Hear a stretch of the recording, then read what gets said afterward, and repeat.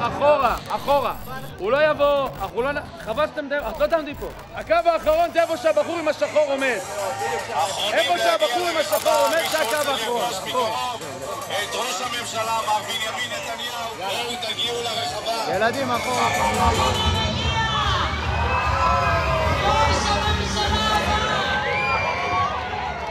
האיש שכיהן הכי הרבה שנים כראש ממשלה בישראל יצא בספטמבר 2022 לקמפיין הגדול בחייו. מסע של להיות או לחדול. מה שעומד היום למשפט זה הניסיון לסכל את רצון העם. בגיל 73, אחרי שנה וקצת באופוזיציה, ועם 3 אישומים בשוחד, מרמה והפרת אמונים שמתנהלים נגדו בבית המשפט, הייתה עבורו רק אפשרות אחת, ניצחון מוחץ, שאחרי שנים של חוסר הכרעה פוליטית, יקבע מחדש את מעמדו כמנהיג הבלתי מעורער של מדינת ישראל. אני לא מלך, מלך לא צריך להיבחר, אני צריך להיבחר, אני צריך אתכם, אני תלוי בכם, זה תלוי בכם הבחירות האלה. נתניהו יצא לשטח למסע קאמבק והביא לבוחרים את עצמו בשר ודם. וגם הכי קרוב שיש, בתוך הסלולר, באינסטגרם, בפייסבוק, בטיקטוק, כל אחד יכול היה לקבל חתיכה ממנו. התלווינו אליו, עיר אחרי עיר ופוסט אחרי פוסט. נסענו אחרי הביבי בא ברחבי הארץ. הכי קרוב שאפשר, הכי קרוב שהצלחנו. זה תלוי בכם, הניצחון כאן, ממש כאן. ביקשנו לספר את הסיפור של האיש שלא מוותר, של האנשים שאיתו, של האנשים שמחכים לו בלילות, בהזדהות מוחלטת. הקרב שלו הוא הקרב שלהם.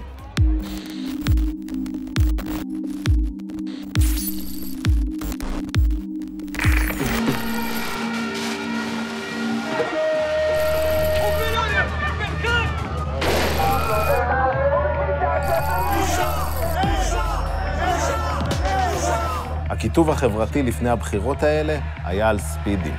כל הקלפים שוב הונחו על השולחן. כל הפצעים שלא מספיקים אף פעם להגליד עד הסוף, נפתחו מחדש. את לא סובלת לא את המחלופים, לא האמסלמים ולא הביטונים. אנחנו והם, רעים וטובים, לבנים ושחורים, ישראל הראשונה וישראל השנייה. המשוואה ברורה, יותר מעשים והתבטאויות קיצוניים מביאים יותר לייקים. כל הדרך לגביע הקדוש, וי כחול. האלגוריתם אוהב קיצוניות, וכל השחקנים במשחק הממכר הזה מתנהגים בהתאם, ויוצרים אווירה של כולם נגד כולם. הבחירות האלה הן רגע השיא של התהליך הזה. מפץ גדול שאחריו הישראליות תוגדר מחדש. כעיתונאי שמתעד את המציאות הישראלית כבר 26 שנה, ידעתי שאני חייב להיות בשורה הראשונה של הרגע ההיסטורי הזה. עכשיו תעודת זרק? מה יותר מזה? תעודת לעם? אדוני, אתה לא יכול לצלם אותי, אני מצטער. שבת. הייתי הכתב הצבאי של מעריב וראש מערכת החדשות של העיתון. רגע, ויש גם אזעקה עכשיו. בתאגיד זכיתי להיות היוצר הראשון מיד לאחר הקמתו עם סדרת הרשת דוקותיים, שמנסה להביא קול אמיתי ומגוון של ישראלים, בלי יחצנים ובלי אינטרסים.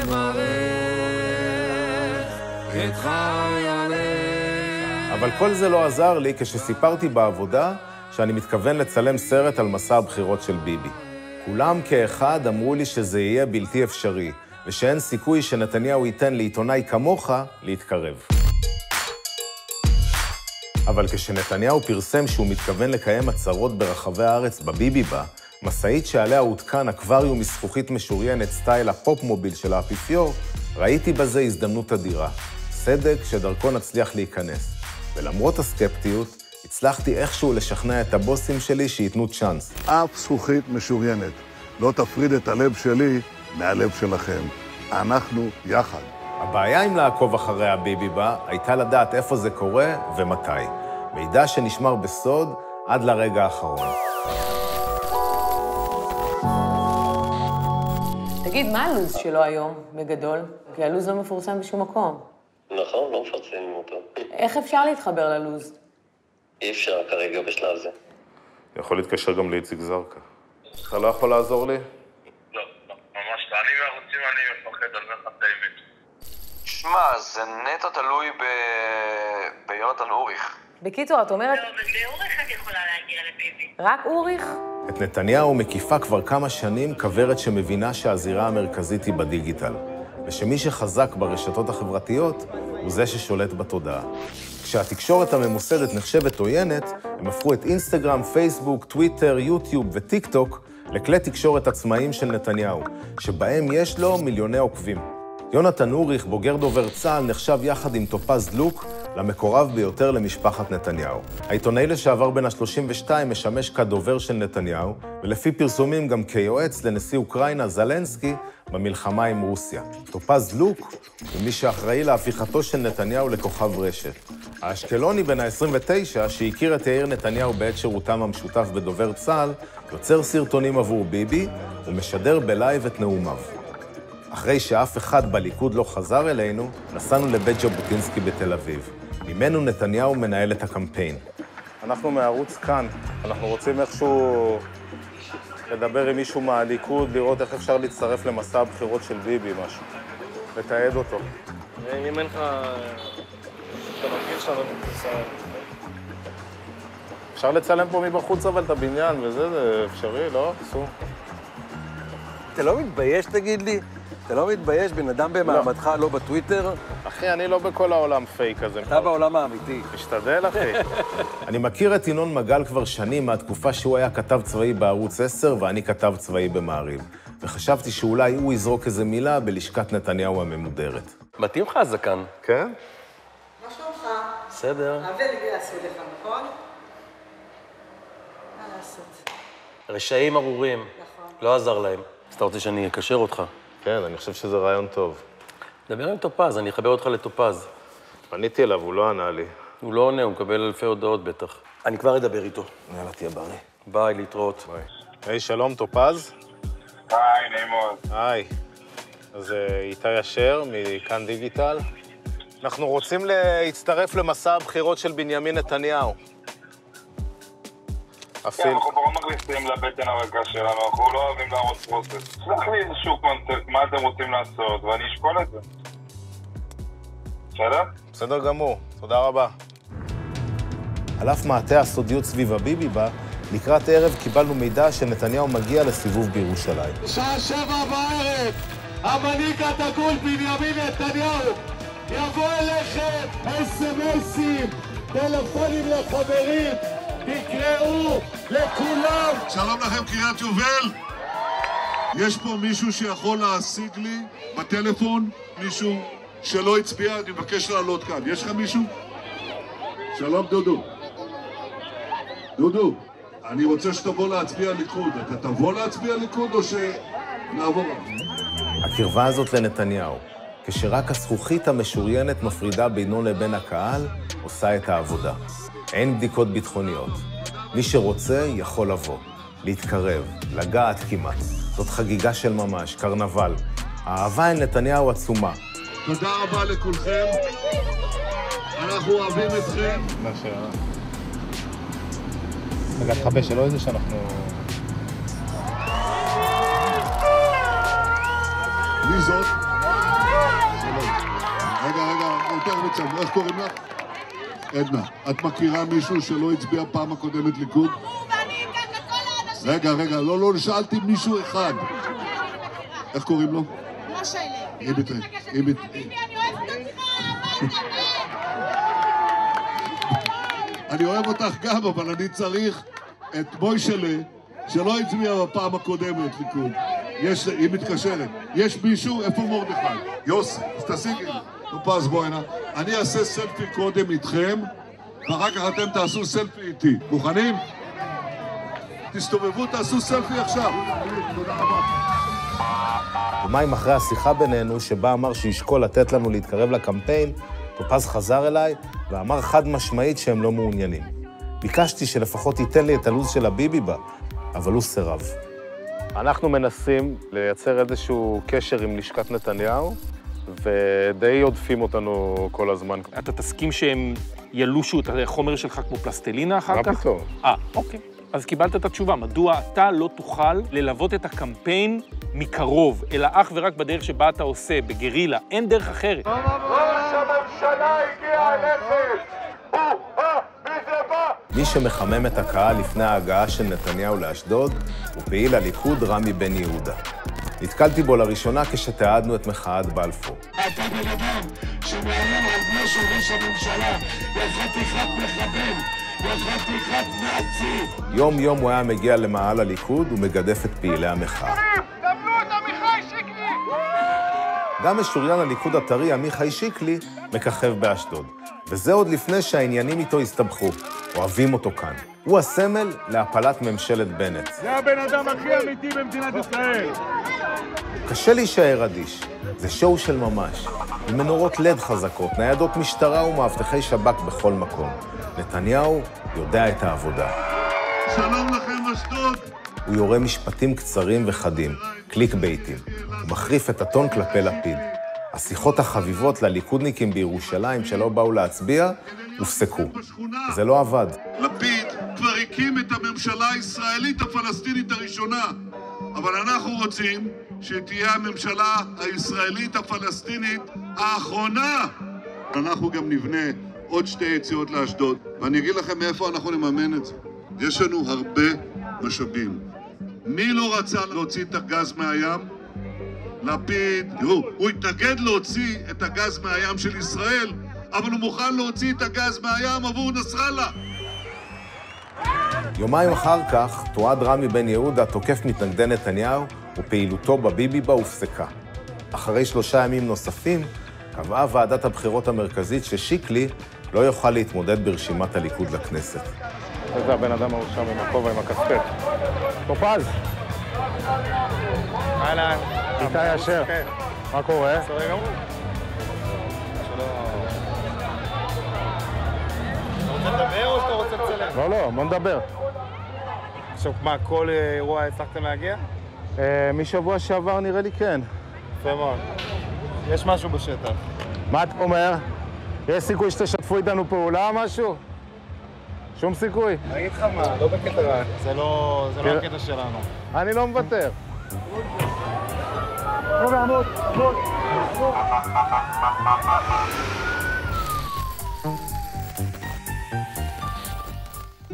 מה נתניהו, מברוק על הספר החדש. תודה רבה. אתה יכול להראות לנו את העטיפה? בטח. איך כתבת את הספר? מחשב, טאבלט? טאבלט. 3 ארגזים כאלה. אתה רואה? תקראו את הספר שלי, את הסיפור האמיתי, הזדמנות לפגוש אתכם 1 על 1 בסלון. חודש לבחירות נראה היה שנתניהו תקוע. רחוק מ-61 המנדטים הנחשפים. רחוק מלהקים ממשלה. גוש נתניהו נחלש ל-59 מנדטים, גוש לפיד מתחזק ל-57.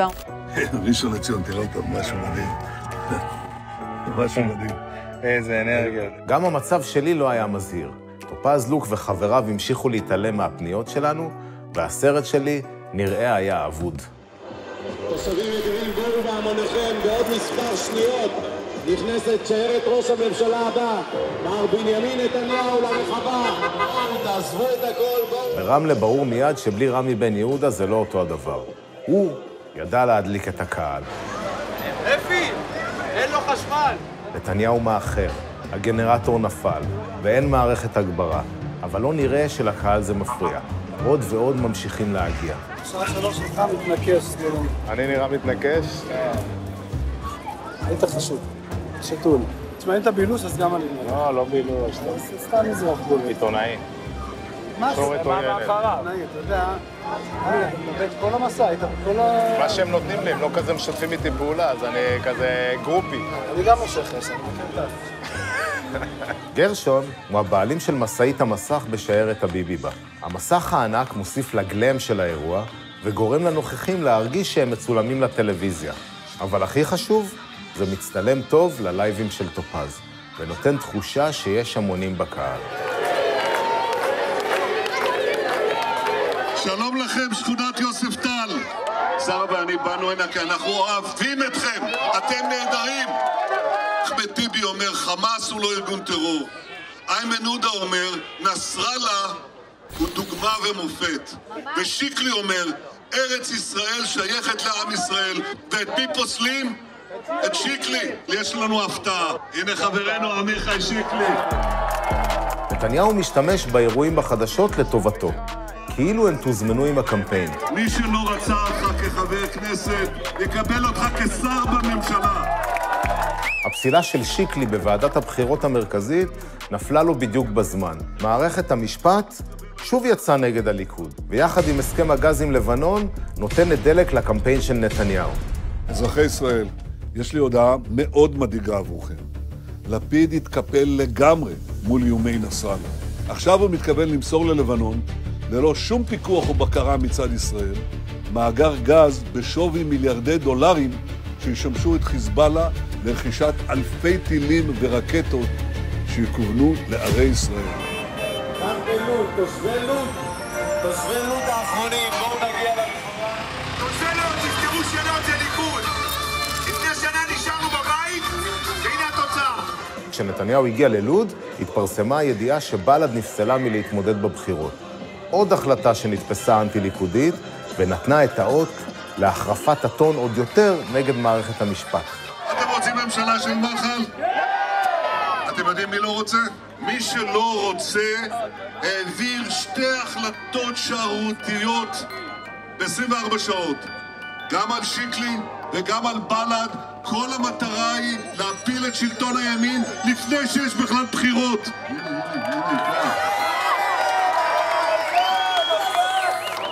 תודה רבה לכם. קשה שלא להתרשם מנתניהו. הוא ווינר. בן גוריון פרש לצריף בשדה בוקר. גולדה התפטרה. בגיל אמר, איני יכול עוד. אבל נתניהו לא מוותר. כשברקע כתב האישום שמתנהל נגדו, הוא דוחף בכל הכוח קדימה. אנחנו נמצאים עכשיו ברמלה, נכון? בלוד? יפה מאוד, רציתי לראות אם אתם מקשיבים. כן? אז אני רוצה להגיד לכם מה אני אמרתי ברמלה ומה אני אומר בלוד. תתפסו אותם באוזניים, תתפסו אותם בצווארון, תביאו אותם לקלפי על מנת שיצביעו ליכוד. אין, חבל על הזמן. רק ביבי, עושים סרט על מסע הבחירות של ביבי. כן, אולי תראו גם טיפוסים שהם קצת יותר נורמטיביים. מחפש את הטייפ המזרחי, הטיפש, שבא והוא סוג של סוס עם רדיעות על העיניים. לא מבין כלום. אתה ערוץ 2? ערוץ 1. גם לא טוב. ערוץ... ביבי הקים אותנו, מה לא טוב? איזה עוצמה של בן אדם, איזה כוח. ביבי! אוהבים אותה! למה עוד לא שתוף? בידיעה ברורה שזה הצ'אנס האחרון שלי, ושאם הפעם אני לא מביא איזשהו הישג, אפשר לסגור את הבסטה ולהודות שנכשלתי בניסיון לעשות סרט, הגענו אחרי שבוע לשכונת ג'סי כהן בחולון. כל מי שרוצה להתפקד למפלגת הליכוד, תושבי חולון, מוזמנים להגיע לפה. השכונה הזאת היא סמל, מעוז ליכוד מובהק. 41% מהתושבים כאן הצביעו בבחירות האחרונות לנתניהו. מה זה? קובניק, האיבה. שלום, ג'סי כהן. כולנו רואים קודם כל שיש סכנה עכשיו, של התלקחות, של מלחמה עולמית. והמדינה עומדת בפני אתגרים כבירים שרק אנחנו נוכל לשמור עליה מפניהם. להם יש כל מיני עמותות של החמאס, לנו יש אתכם. להם יש אמצעי תקשורת, לנו יש את האמת. ואנחנו רוצים שתילחמו על האמת.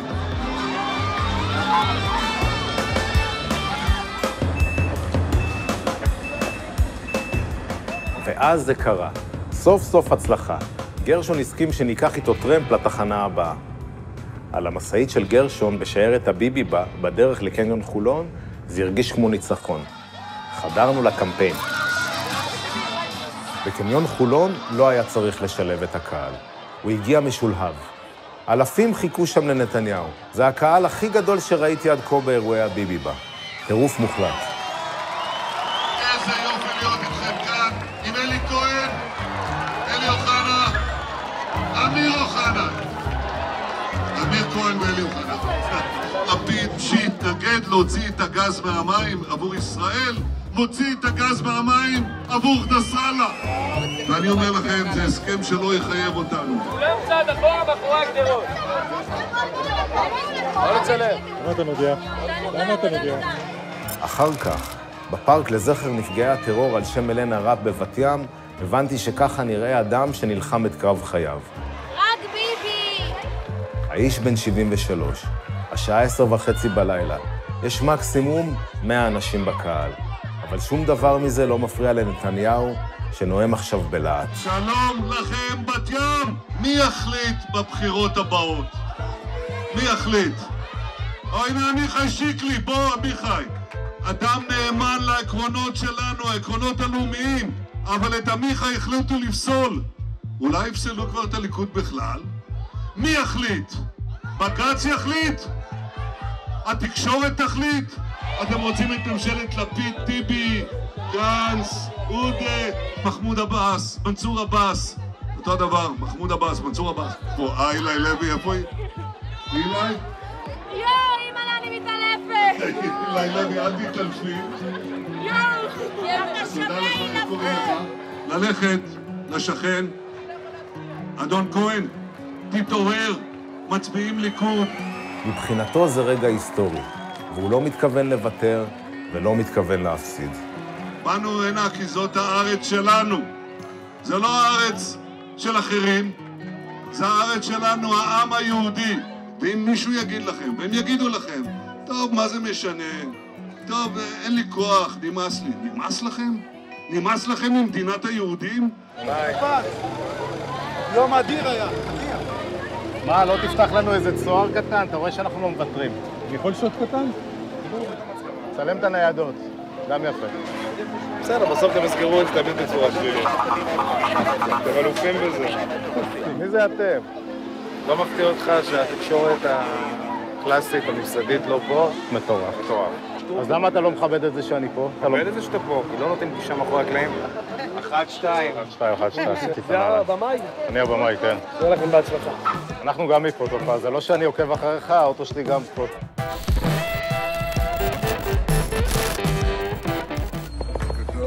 טוב, איך אתה מרגיש הבוקר? נהדר. שם מזורחת. בית המשפט העליון מכריע, חבר הכנסת לשעבר עמיחי שיקלי יוכל להתמודד ברשימת הליכוד, גם פסילתה של בל"ד בוטלה. החגים היו תקופה קשה בניסיון שלי לתעד את הקמפיין. פה ושם נתניהו הוציא איזה סרטון בטיקטוק או באינסטגרם, אבל שום דבר מסעיר לא באמת קרה בשטח. סיפרו שאחרי שחש ברע ביום כיפור, ביבי נח. ועדיין, הפעילים בשטח המשיכו לעבוד. סימון, נדליק את הגנרטור קצת, מוזיקה בנתב"ג. מה אתם עושים פה זה? ביבי מגיע לפה. מתי? כמה דקות. כן? עם כל הכבוד ללייבים של טופז לוק, מי שבפועל מניע את המיצב הדיגיטלי הזה ברחבי הארץ הם אנשים אמיתיים, שחיים בעולם האמיתי. והאמנתי שדרכם אצליח איכשהו לחדור לקמפיין. אני באתי לקחת מישהו.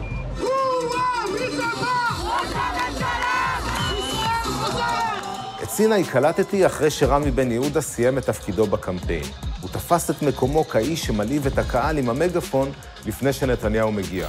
סיני משתייך לקבוצה של גרעין קשה של ליכודניקים שעזבו את החיים שלהם ויצאו יחד עם נתניהו למסע הקאמבק שלו. יש להם מעמד משלהם בקמפיין. בלעדיהם, כל הביבי בה לא היה קורה. אם צריך, הם ישנו באוטו לילה אחרי לילה. העיקר שהכל יתקתק. כשאמרתי לסיני שאשמח להתלוות אליו ולתעד אותו, הוא היה מבסוט מאוד וזרם. קבענו שנפגוש אותו בנתב"ג, שם הוא נחת אחרי שחזר מחופשה משפחתית. משם תכננו ללוות אותו עם הביבי בה שיגיע הערב לדרום. כשהגענו לנתב"ג, הדברים התחילו להסתבך. מה, מקבלים את פניו של סיני?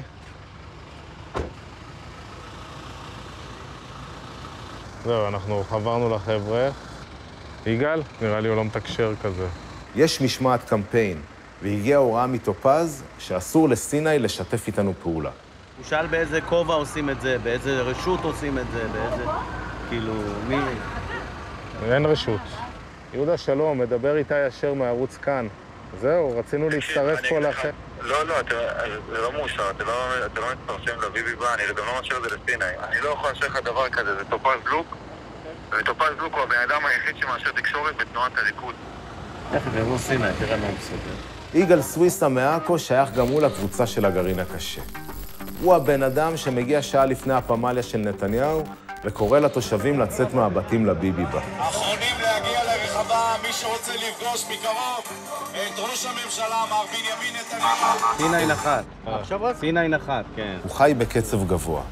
הוא אומר לי לא לדאוג, הוא מבטיח שסיני יסדר את העניינים עם טופז, ושיש אצלו מקום בטויוטה לי ולצלם. תחכה לסיני ב-33 ואז תחצה איתו. הכל בהתנדבות. זה בהתנדבות, אבל הדלק והוצאות אישיות הם משלמים, כן. הליכוד זה אהבה לנתניהו, שכרון חושים, אחי. נו, הוא בדרך אליך, תחכה לו. אני זז, אבא, בסדר? יאללה, אבא, ביי לכם, בסורי. נתן לך דוח? לא, בסדר, הוא הזירו. טוב, אתה רוצה שאנחנו נרד? כן, כפרה, אתם יורדים פה? כשהבנתי שהדברים עלולים לסבך את החבר'ה, החלטתי לוותר ולנסוע לדרום לבד. הוא היה מבואס. לא שמעתי בחיים בן אדם כל כך מפוחד. יואו, אלוהים. הוא נשאר אליי כמעט בוכה, שנראה לי שהוא פשוט לא ירד לסתר ממנו, שהוא פחד לראות אותך. כולם מפוחד. הוא בהתחלה אומר לי, תופז לוק התקשר לבוס שלי, שלא נשתף איתכם פעולה.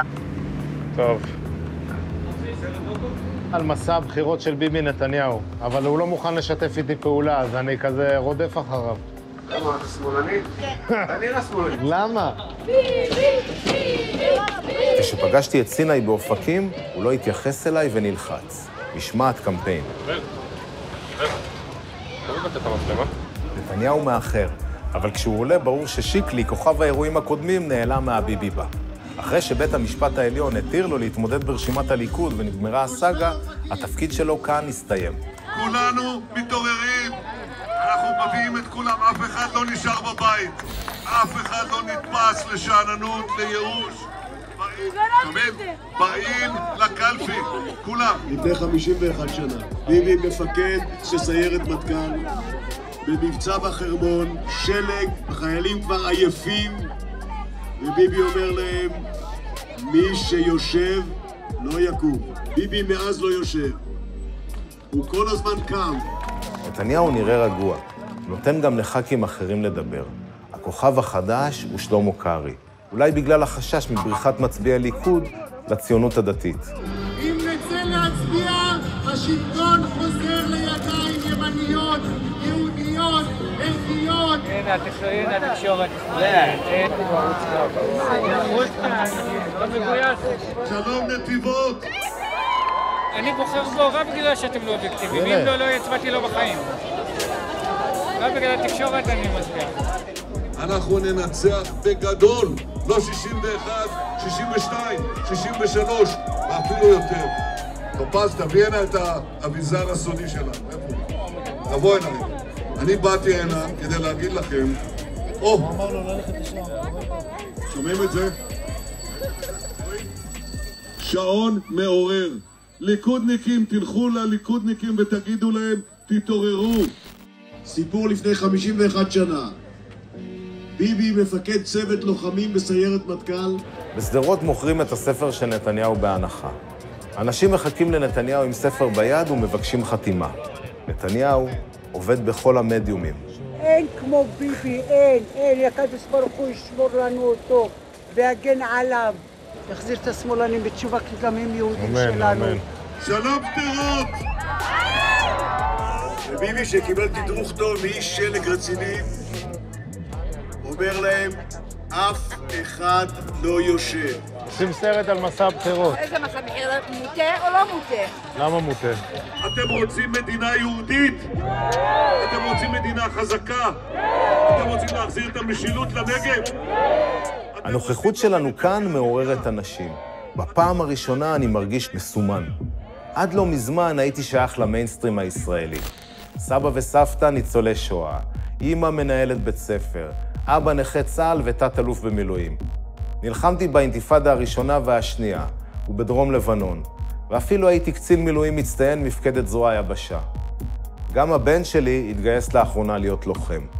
כולנו אוהבי הארץ והמדינה, אבל בלי ששמתי לב, הפכתי לחשוד שיש להיזהר ממנו ולהישמר מפניו. יאללה, בואו, הביתה. יש לך תעודת זהות בבקשה? למה אנחנו נראים חשודים? יש תעודת לעם. עכשיו. תעודת זהות גם?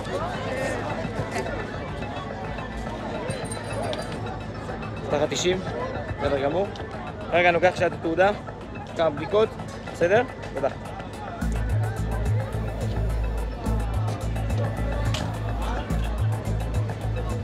סיני, אנחנו עכשיו פה בבירור עם השב"כ, לא יודע, אנחנו חשודים. איזה, באמת? מה העניינים? מי זה איתה? בוא תגיד לי איזה, תסתכל לי עליהם. איתי? מי זה איתה? זה עם הכובע? בטח, זה. ערוץ כאן אחד. זה הוא? הצלם שלי. אלי, מה זה ערוץ? הנה. ערוץ כאן. אני מדבר עם הבוס שלו. אני קמתי את החותמת עליך. מה זה, קנית 3 ספרים? כן. בוא'נה, אתה... לא זז שהם לא משוחררים. לא, זה בסדר, אחי. לא, אני לא זז. לא, אני לא זז, רק אתם לא משוחררים. דקה מחזיר את התעודה, כן, אל תדאג, לא שכחתי אותך. זה מרגיש כבר כמו איזו הטרדה קלה, אני חייב להגיד לך. לא, אין פה שום סיבה, כל התעודות לג'יט. מה, אני נראה לך כמו איזה מישהו עוין? בדקה אני מחזיר את התעודה. זה לי במוצאי שבת.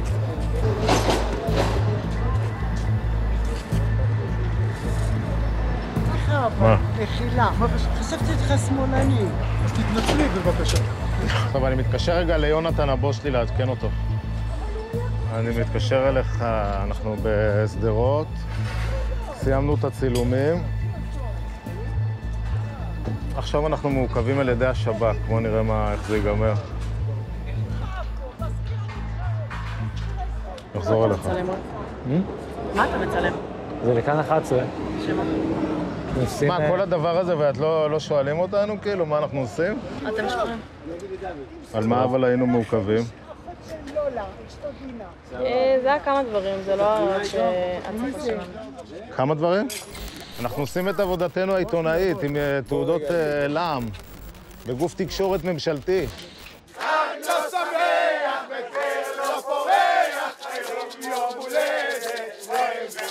כעבור יומיים נפגשתי שוב עם סיני.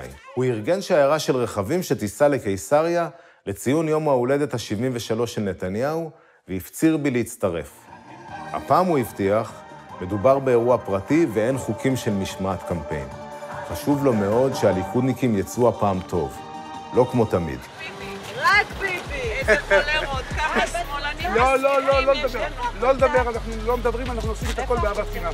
ראש הממשלה הבא. תמי כהן, אחד הפעילות הרציניות, פעיל, רציני מאוד. ממיתר. ממיתר הוא הגיע, כן, ממיתר הוא הגיע לחגוג את מסיבת היום הולדת של בנימין נתניהו. נכון. אורלי לב, מארגנת השיירה, התותחית, האלופה. אותך מכנים אורלי הביביסטית, לא? הידועה. מכנים אותי בהרבה שמות, לא כדאי שתדע איזה. איזה? בן כספית גורלי הכלבה. בהתארגנויות לשיירה פוגשים פעילי ליכוד מרכזיים. לאירועי הביבי בה הם אינם מגיעים, אבל ברשתות החברתיות הם החיילים הנאמנים ביותר של נתניהו. השבועיים האלה דורסים את השטח, במובן החיובי כמובן. יפה מאוד, רמי. יוצאים, יפה מאוד, אני שמח. היה כתוב שישבו אותך. לא, עזוב, בוא נגיד את זה פעם אחת ולתמיד. לא פוטרתי, התפטרתי. איפה אתה צדיק? אני מכאן. מכאן 11? כן. תחזיר אותך בתשובה אמיתית. מי שלא מכיר, לסיני יש תפקיד סופר חשוב פה בקמפיין. הוא אחראי על הקמפיין של ראש הממשלה. ב1 לנובמבר אנחנו יוצאים ומנצחים. כולם כאן כוכבי רשת, מצלמים אחד את השני בלייב, והכל מוחצן בשביל הצפיות. זה צבא דיגיטלי שלם שיעשה הכל בשביל נתניהו. יגן עליו מכל משמר ויסתער על כל מי שיפגע בו בעולם הווירטואלי. אורי פרץ, בעלים של עדן תעופה, חבר יקר ואיך אומרים, תורם את חלקו למען מסיבת יום ההולדת של בנימין נתניהו. גולן צוקרל. רגע, אני לא תורם, הוא התורם. הוא התורם, אבל אוקיי, תורם. אני הנהג. תראה אותך, גולן. מכאן נותן את הפקודות לארמדה למטה. נוסעים לאט בצד ימין, לא עוקפים. כולנו אחד אחרי השני בצד ימין.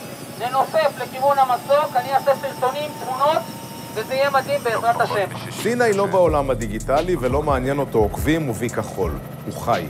אחרי שניסה לשכנע את אנשי השב"כ לתת לי ללכת, ונחלץ לעזרתי, הרגשתי אליו קרבה. אנחנו עולים עליכם עכשיו, תכינו את המצלמות. תכינו את המצלמות, אנחנו עולים מעליכם. האהבה שלו לנתניהו ולליכוד היא טהורה ונטולת אינטרסים. זה אמיתי וזה יפה. הניצחון שלנו! רק ביבי נתניהו! המנהיג הבלתי מעורער! רק ביבי! רק ביבי! יאללה חברים. יאללה, תודה אורי, תודה. כן. איזה הצגה.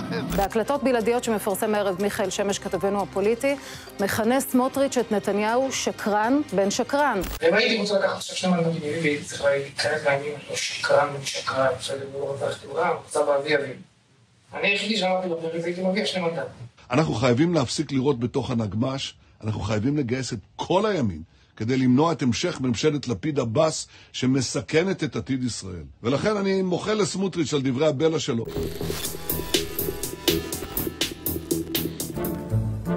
אין חוטים, נו. משהו טוב.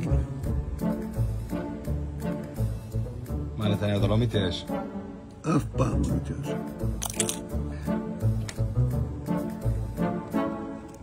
אף פעם לא מתייאשים.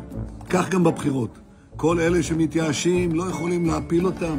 בבחירות האחרונות היינו 52 מנדטים, היום אנחנו 60.5 מנדטים. עוד חצי מנדט. מה נתניהו, האתגר הבא? נראה אותך מצליח לפתוח את המסקנטל. עוד אחד. אחרי האירועים בדרום נשארתי עם טעם רע. העיכוב על ידי השב"כ והתגובות מהאנשים שם ערערו אותי. ב7 השנים האחרונות חייתי בבואה של שידור ציבורי בקאן-דיגיטל. בסדרת הרשת שלי, דוקותיים, אני מנסה לתת זוויות התבוננות חדשות על החברה הישראלית. לא דרך הפריזמה המקובלת של ימין-שמאל, אשכנזים מזרחיים, דתיים חילוניים, אלא דרך האנשים עצמם, הישראלים. הציבור אוהב את הסרטונים והסדרה זוכה למאות מיליוני צפיות. שכנעתי את עצמי שבזכות המהפכה הדיגיטלית, לכולם ברור כעת יותר מתמיד שהחברה הישראלית מגוונת כמספר האנשים שחיים בה, ושכל ניסיון להכניס ציבור לשבלון או פייק, ושלציבור נמאס מפייק. הייתי תמים. כדי לנסות ולהבין מה העניין, נפגשתי עם אראל סגל, מבחירי העיתונאים תומכי נתניהו. עבדנו יחד שנים בעיתון מעריב, וקיוויתי שיוכל להסביר לי מה אני מפספס. אני רוצה לסקר באמת את אחד האירועים הכי דרמטיים בתולדות המדינה לדעתי, בטח ב-20 שנים האחרונות. לא משתפים איתי פעולה אנשים של ביבי, כל הזמן דוחפים אותי החוצה, כולל אפילו בפעם האחרונה שהלכו עליי שב"כ, חצי שעה עקבו אותי. למה שמישהו יסמוך עליכם? למה שמישהו יסמוך? מה זה עליכם אבל? אני לא מדבר על איתי השם, אני מדבר עליכם. כולם פה בצד, כולם בפוזיציה. לא היה דבר כזה, מה זאת אומרת, היה על זה תמיד, אבל עכשיו זה בחוץ. יכול להיות שזה בגלל הרשתות, זה לא אישי. יש פה קרב גדול בין שני מחנות, על הזהות באמת של מדינת ישראל. חייב להיכנס, נחזור אחרי זה. איך ערכת אתמול את האולפנים כדי להסביר הקלטה? ביבי שקרן או לא שקרן? עזוב התנצלת ולא התנצלת, זה נימוס. ודאי שלא. אם זה מבושל, תגיד, אם נעשה פה משהו... הוא כבר התנצל על זה, מה זה מבושל? מיכאל שמש בישל את הקלטת? מיכאל שמש בישל את הקלטת? אני לא, בוודאי. אני לא רוצה להתייחס לקלטת. תגיד לי, מה עם מה שצילמת אותי? אז זה יעלה רק אחרי הבחירות. דפקת זקן של החיים. אהבת, אה? כן. אתה רואה, בא לראיין עיתונאים, זה הכי גרוע שיש. למה, טופז לא חזר אליך? חזר, אבל אין, פחדים. אפשר לסמוך עליכם, אתם שמאלנים, זה כמו המשל עם הקרב והצפרדע. תגיד לי, אתה לא הראשון שאומר לי את זה אגב, מה הקטע? אני בכלל לא הבנתי ממתי התחלתי להצטער כשמאלני, אתה יודע, פתאום... אתה נראה שאתה בתקשורת השמאלנית. אתה אומר זה רק בגלל שאני מהתקשורת? לא, הזקן, הזה. חברים, ספרים של ביבי, מי שרוצה. 99 במקום 130. שבוע לבחירות, נתניהו בבליץ בצפון. בטירת הכרמל מחכים שעתיים לבוא. המשאית עם הביבי בתקועה בפקקים, ובמקום סידרו לנתניהו קיר מאולתר של זכוכית משוריינת. כל השמח. כמה זמן? יאללה, קדימה, בוא נשמח. רוצה חולצה. סיני שוב לא מדבר איתי. נשמעת קמפיין. קבלו את ראש הממשלה!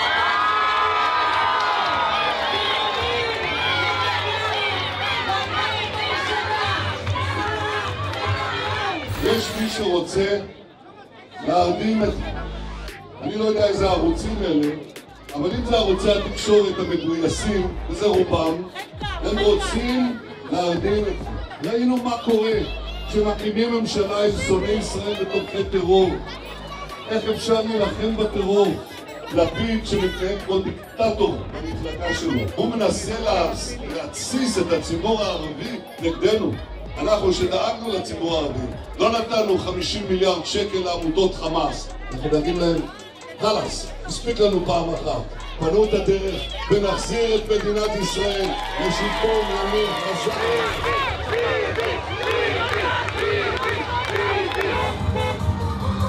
קצב מהיר מדי, וכשאנחנו מגיעים לעכו מקפלים. נתניהו כבר לא שם. השיירה שלו המשיכה הלאה לנהריה. יפו, למה אתם לא ראיתם?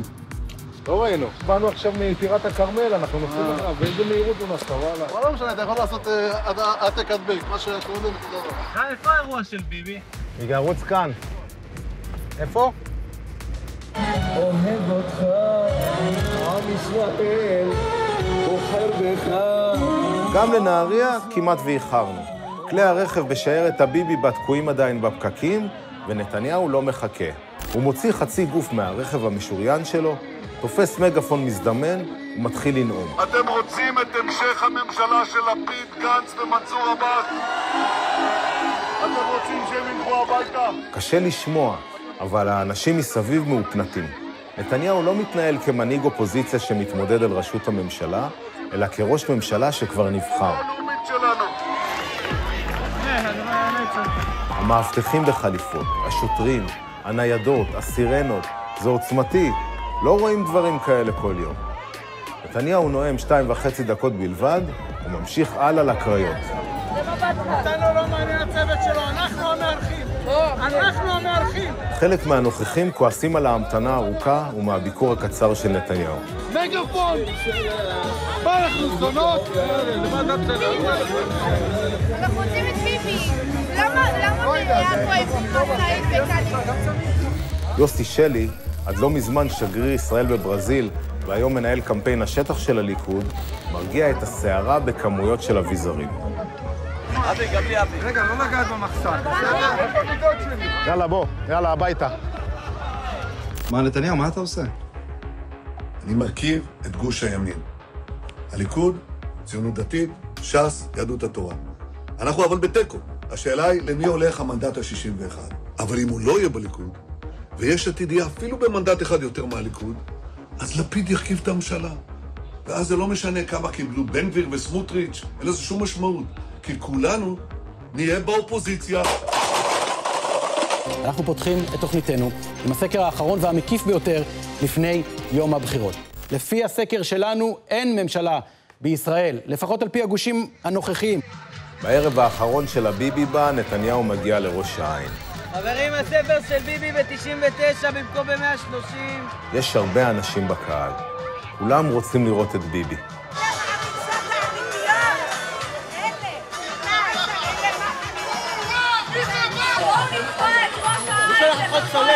מה זה משאלה? אנחנו בערוץ כאן. איזה ערוץ? נאצים, נאצים, נאצים, נאצים, נאצים, אשכנזים. אף פעם לא קראו לי נאצים. אתה לא יודע שהוא יצא. אתם קאפו, איך אתם? קאפו, קאפו. שמאלה נאצים, ימנה. ברגע אחד הפכנו לאטרקציה. אשכנזים שמאלנים. כולם עמדו מסביבנו. אף אחד לא אמר כלום ואף אחד לא הבין כמה הרגע הזה דפוק. היו אפילו כמה שצילמו, ואחרים שצחקקו. אותי זה לא הצחיק.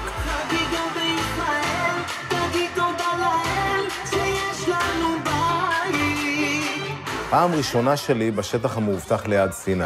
עברתי את הגדר וזה הרגיש מוזר לכולם שם וגם לי. אבל הייתי חייב לברוח מהאיש המטריד הזה. אני לא שומעת פה את האנרגיות! תניפו את הדגלים! תניפו אותם! קבלו את ראש הממשלה, ראש של מדינת ישראל! ואת הגברת הראשונה! שרה נתניהו! אתם רואים עלייה גדולה מאוד של הטרור בשנה האחרונה. אנחנו רואים העלייה הזאת יש שם כאלה שרוצים להפריע לנו. אתם רוצים את השמאל בממשלה. אתם רוצים את המפגינים האלה בממשלה. אתם רוצים את הדגלים השחורים בממשלה. אז אני רוצה מכם דבר אחד, בואו ותצביעו מחל, מחל ועוד מחל. לנו האנשים יש היום את זכות ההצבעה, זה לא מובן מאליו. אנחנו חושבות על הילדים שלנו, על החיילים שלנו, ואנחנו לא רוצות שבני גנץ יהיה ראש ממשלה או יאפשר ליאיר לפיד להיות ראש ממשלה, כדי להגיד שהוא מסכן את חיילי צה"ל, חיילי גולני, כדי לא לפגוע באזרחים פלסטינאים.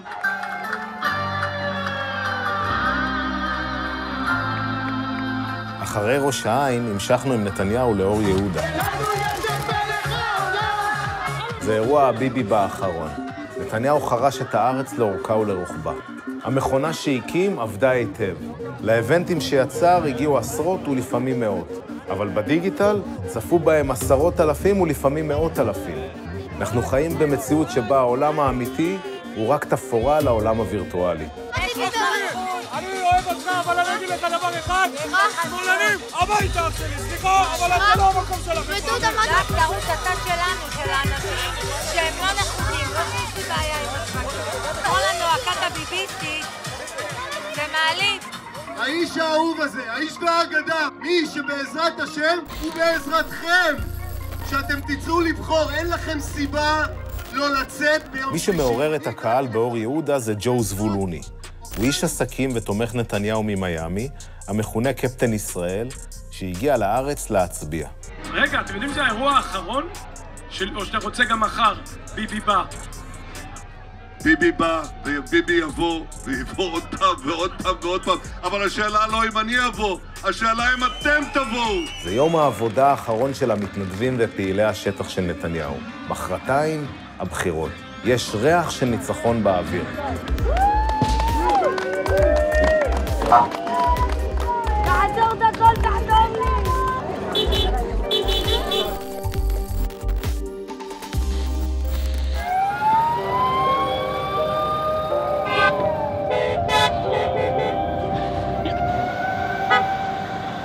אח שלי נפל לך הזה, נפל לך מחסנית. לך אחורה, לך טיפה אחורה. אתה צלם מטעמי, מטעמי אתה. בבקשה לעמוד עם הקהל או לעמוד עלינו, תודה. אני איתי. היום זה קורה, הקתרזיס הגדול. מה אתה חושב אתה? ממה שהיית? היית צופה בזה? כן. טוב שלא התייאשתי. אין מה להתייאש, מה יש להתייאש? זה האמת. הבחירה בידיך. אני לא מצביע פה. בסדר. מה שחשוב... אני חולה עליך, באמת, כל הכבוד. מה שחשוב זה להכיל ריבונות בסוף על יהודה ושומרון, שארץ ישראל תהיה שלנו. אמן. או שלא. שלום. שלום. אנחנו מערוץ כאן. אין בעיה, אפשר רק תעודת למ ותעודה מזהה. הופה. תגיד לי, מה, עבדנו ביחד? אף פעם. אבל אני רואה כל סרטון. אתה לא ידעת? על כל הביבי בבי וכל... אתה יודע את זה, לא? שמעתי, שמוע. שמוע. אם אתה עובד על זה קשה, סימן שאנחנו מנצחים. נחזור לצאת כמו שם. נראה ככה, לא? נתן לך פינאלי. וואו. אוריך. אולי אחרי כל הקשיים ההפקתיים שנאלצנו להתמודד איתם, כן? אולי היום תיתנו לנו איזה משהו קטן. אין לי עוד שיש לי אותך ואני אעדכן אותך פשוט. תעדכן אותי.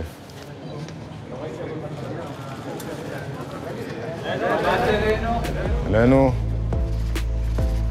נתוני הפתיחה מדאיגים. נתוני הפתיחה מדאיגים משום שבמעוזי השמאל של יש עתיד ובמפלגות אחרות אנחנו רואים הגעה יותר גדולה מאשר במעוזי הליכוד. מי שלא משתמש בזכות שלו ומצביע מחל, בעצם אולי מאבד את הזכות האחרונה הדמוקרטית של הקול שלו להישמע כאן.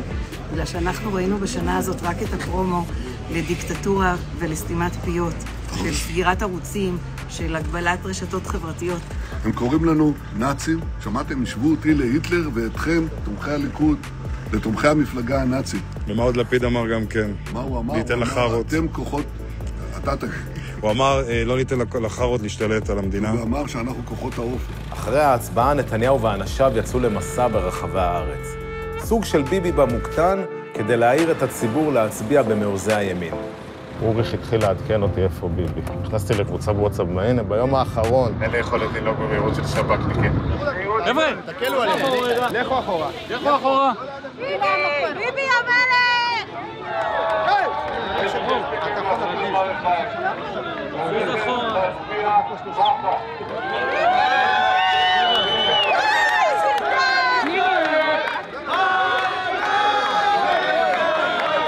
אתם רוצים את לפיד? לא! אתם רוצים את האחים המוסלמים? לא! אתם רוצים ליכוד? הייתה ביבי! ביבי! במקביל לביקורים ברחבי הארץ, נתניהו גם במבצע שידורים לייב ברשתות החברתיות. זה הזמן להשתמש בכלי הווירטואלי האדיר שבנה, והוא במרתון של ממש, מדליק את השטח, אלפים צופים בו בכל רגע נתון. מקבלים נתונים שבת ים, רמלה, לוד, נתניה, שדרות, קריית מלאכי, אשקלון ובאר שבע, הנתונים הם נמוכים יותר ממה שהיו בפעם שעברה. מה? קדימה, לצאת, להצביע. השמאל בא בהמוניו, למה אתם לא באים? הם קוראים לנו נאצים, הם קוראים לנו בבונים, הם קוראים לנו, מה זה, עדר עיוור. אתם רוצים ליכוד? אז צריך להצביע מחל. ואני אומר לכם כאן, הלוואי שהייתי יכול לבוא ולהצטלם עם כל אחד ואחד מכם. היה פעיל מרץ, והפך את הדוכן, הניחו תפילין בכניסה לאחת הקלפיות. מה? לא, אני יהודי, יש שמה, תניח את זה. סרטון של פעיל מרץ מחכך תפילין במבושב, מפומפם ברשתות החברתיות של נתניהו. הוא מעודד שוב ושוב ומציס את השיח, למרות שבמרץ טוענים שמדובר בפיברוק ולא בפעיל שלהם. בשבילם בטח הנחת תפילין זה... נגיד להם חלאס עם הדבר הזה. חלאס. איפה השעון המעורר? השעון המעורר, אנחנו נדאג... כן. אף אחד לא הולך לים לפני שמצביעים מחל. תגידו יחד איתי, מחל, מחל ועוד מחל. בפרונטה, אנחנו על הקסקס. אנחנו בתיקו עם יש עתיד, זה אני או יאיר לפיד. ככל שחולף הזמן, השידורים של נתניהו הופכים דחופים יותר. הוא משדר לחץ. חבר'ה, אנחנו כמעט בטיקטוק ובאינסטגרם ב-6,000 צופים. מישהי פה שואלת עם שם אנונימי, ביבי, אמא שלי תמיד הצביעה לך, אבל עכשיו כבר אין לה כוח, מה לעשות? אין לה כוח כשאנחנו עומדים לנצח. יש כוח. ולי יש כוח. אולי גם אני אגיד, אין לי כוח. שידור חי באינסטגרם, בטיקטוק ובפייסבוק. תעזרו לי לעזור לכם. מה אני כבר מבקש? תקומו ותעשו מעשה. אתם רוצים בירה פלסטינית בירושלים, כמו שאמר בני גנץ, מדינה פלסטינית, כמו שלפיד אומר? אז תישארו בבית. אתם רוצים שהם ילכו הביתה? צאו מהבית, תצביעו מה? כבר התחילה השגעת. מה פתאום פצצת תאורה באוויר? מה הולך פה? אמרתי לך שיהיה משוגע היום, תומר. מה מצפה לנו? נראה לי שניצחון מוחץ של בנימין נתניהו ושינוי פני המדינה. אני, הדבר שהכי מפחיד אותי זה מלחמת אזרחים. אבל אני אפילו לא מפחד מהמלחמת אזרחים, אלא אני מפחד מזה שאז יגברו על העם היהודי וזה יהיה סוף המפעל הציוני. רגע, החבר'ה שלי מהתאגיד. שלום. מה העניינים? אנחנו מלווים את ביבי חודש וחצי בביבי בה. נו, והתאהבתם? נפלתם בקסם? אפשר להבין את האנרגיות. שידור חי באינסטגרם, עכשיו אנחנו גם אוריך, עוד רגע בשידור חי גם בפייסבוק. אנחנו במשדר חירום בתיקו, מר נתניהו בבקשה. 40 דקות לסגירת הקלפיות, זה ברות צמוד, פשוט על הקסקס. תפסיקו עם החגיגות, אני נתתי הוראה. שמעתי שאנשים קונים את הבלוף בתקשורת, שמנסים להרדים אתכם. חגיגות, נתתי הוראה, אין חגיגות. יכול להיות שיהיה לנו אפילו דבר הפוך מחגיגה, אם לא תצאו להצביע מחל. זה מה שקורה. כרגע אנחנו בתיקו. מה קורה אצלך? כן. מה קורה? רגע. כן. רגע. וואו. רגע, נמשיך בשידור רגע. שנייה רגע, שאלה. עצור רגע. רגע. מה? בבנייני האומה כל השחקנים כבר ערוכים לפינאלה. למעלה, כלי התקשורת. למטה, פעילי הליכוד. לכולם יש תפקיד וכולם מכירים את הנוהל. הטלנטים ידווחו מלמעלה, וכתבי השטח יתרוצצו למטה בניסיון לאתר דמויות צבעוניות. כאלה לא חסר כאן. כולם מוקצנים, כולם משדרים בלייב, כולם כאן רוצים וי כחול. הנה התוצאות. על פי מדגם כאן 11 ודודי חסיד מכון קנטר, בסבירות גבוהה ניתן לקבוע יש הכרעה, ואלה התוצאות. הליכוד בראשות נתניהו מוביל עם 30 מנדטים, גוש נתניהו עם 62 מנדטים, גוש לפיד עומד... ביבי חוזר! ביבי חוזר! ביבי חוזר! תוצאות המדגם נותנות את האות לתחילתן של חגיגות הניצחון. כל הכוכבים נכנסים ותופסים את מקומם. גם סיני כאן. יאללה. גילי. שלם אותו, הנה. תכיר בבקשה את איתי. רגע. הוא והחברים שלו מהגרעין הקשה הם המנצחים האמיתיים כאן. איך אתה קשור? אני חודש וחצי מלווה את ביבי בביבי, אז התחברתי לחבר'ה. זה שי שלך? מה, אבל אני מכאן. לא, אני מרוץ. אתה מהליכוד? לא, הוא במאי. ואני המפיק.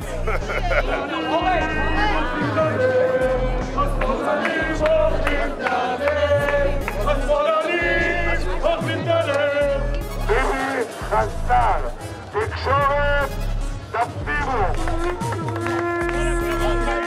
בשעה 2 בלילה כבר היה ברור שהניצחון של נתניהו מוחלט. כולם מחכים לנאום הניצחון של ביבי בהתרגשות גדולה.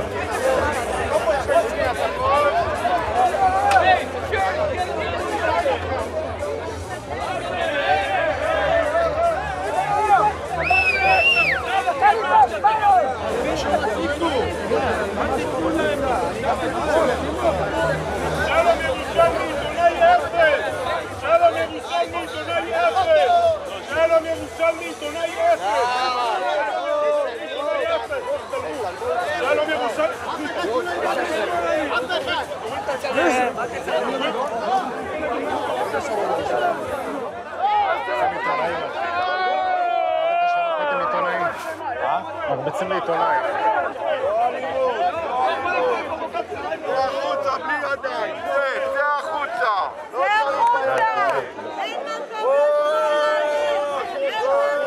ההתנפלות על שלום ירושלמי הייתה מראה לא קל. עבדנו יחד שנים במעריב. הוא עיתונאי ותיק ואמין. החשיפות שלו והסיפורים שהביא לאורך השנים בתקשורת הפכו את ישראל למקום טוב יותר עבור אזרחיה, ואת הדמוקרטיה הישראלית לחזקה יותר. כאן מבזים אותו בפומבי בגלל שהוא עיתונאי, וזה מפחיד. בסדר? באים, מתחילים לתקוף אותך. נגיד לזה.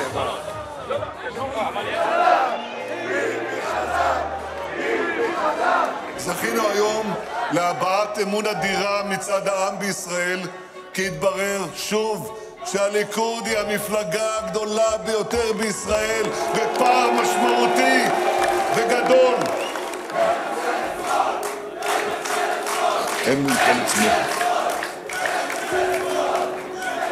אין להעמיד בגודל השינוי שהתרחש, כי ברור לגמרי שהעם רוצה דרך אחרת.